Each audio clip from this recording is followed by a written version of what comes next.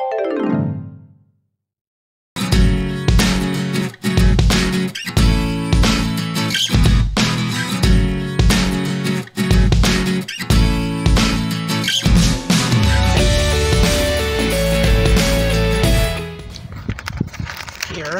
I have 5 grams of europium metal that I picked up on eBay, along with 1 gram of terbium metal.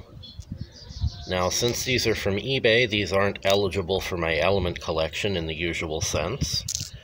So what I'm going to be doing with these is converting them to oxides and doing an experiment with pottery to see if I can make blacklight reactive glazes.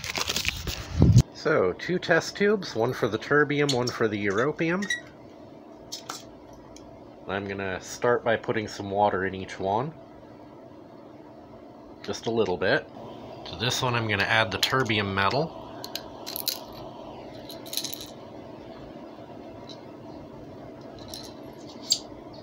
And into this one, I'm going to put a piece of the europium metal. I'm actually going to break some of this off if I can.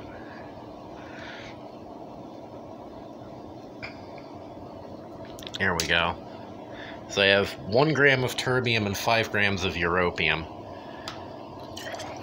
Whoa! Hi there!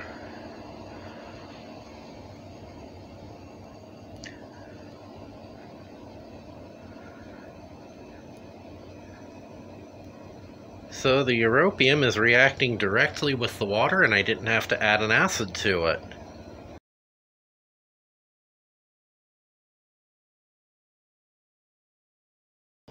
There's still a chunk of terbium in there, completely undissolved.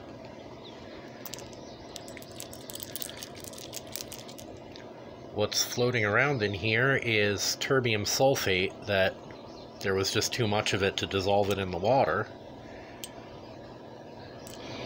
Okay, now what are you going to suspend it in? Well, once I get all of the terbium sulfate to dissolve and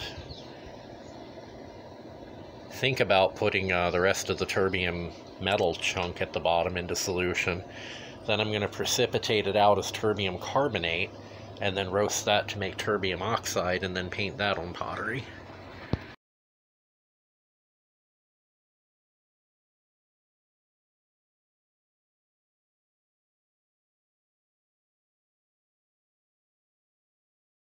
This over here was a solid chunk of metal just 2 days ago, and it's already turned into this crunchy yellow. Technically it's the carbonate, not the oxide, because it's reacting with both the oxygen in the air and the CO2, and the moisture in the air is probably playing a role as well. And some of this actually flakes off pretty easily, some of it doesn't. The carbonate is also weakly fluorescent. One of the neat things about many metal carbonates is that simple application of heat can often convince them to give up their CO2, converting them into the metal oxide. So I'm going to demonstrate that with this europium carbonate.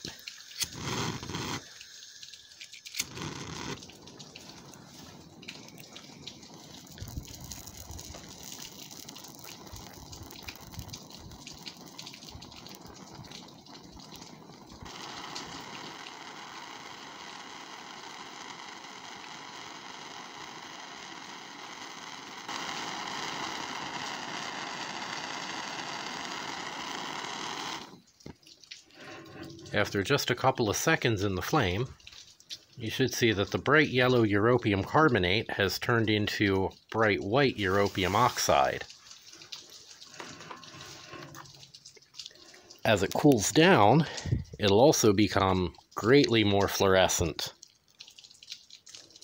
Okay, I've put a UV blocking filter, which is actually just a pair of laser safety goggles in front of the phone. Now I can shine the UV light on the europium oxide. And instead of swamping out the camera with the ultraviolet being scattered back, now you can see the raw fluorescence of the europium oxide.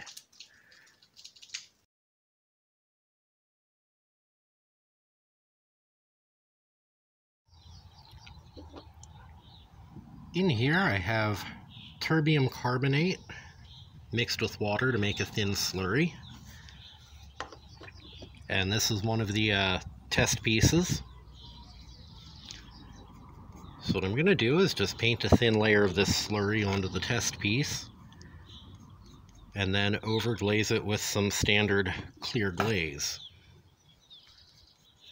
I think what I'll do to really test how this stuff works is do the top in zinc-free clear and the bottom in standard clear that contains zinc, just to see what happens.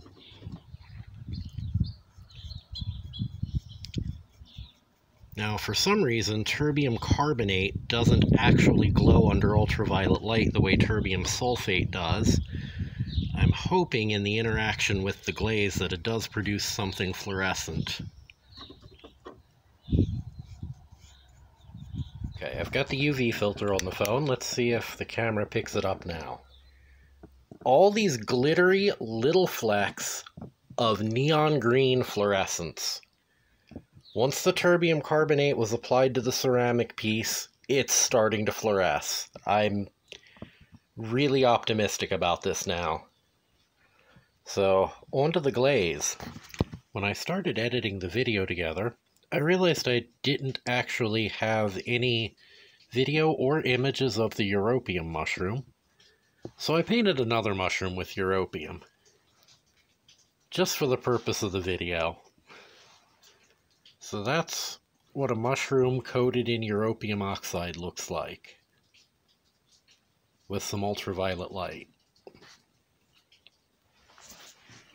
The two test mushrooms with the terbium and europium carbonates, or terbium carbonate and europium oxide, and a test goblet that has an assortment of lanthanide oxides on it.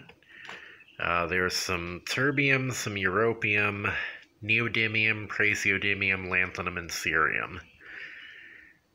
And these will all be going into t.b.a ceramics next high fire. So I'll give you an update after these come out of the kiln. See you next time.